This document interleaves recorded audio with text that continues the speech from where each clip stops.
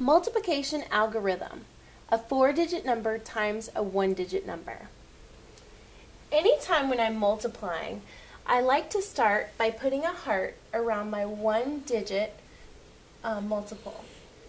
In this case, it's the number 2. I put a heart around this because this gives me a focal point for me to start with, and I remember it because I always go back to my heart before I make a decision about doing something. I'm going to start with the ones place. I'm going to multiply the 2 times the digit in the ones place.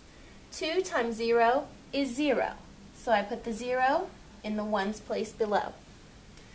Now I always go back to my heart.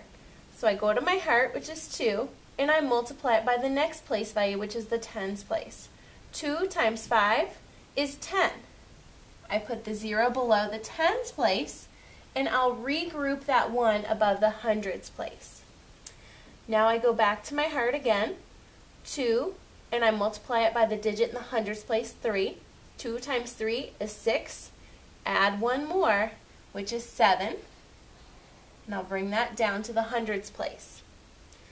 2 times 7, going to the thousands place, 2 times 7 is 14.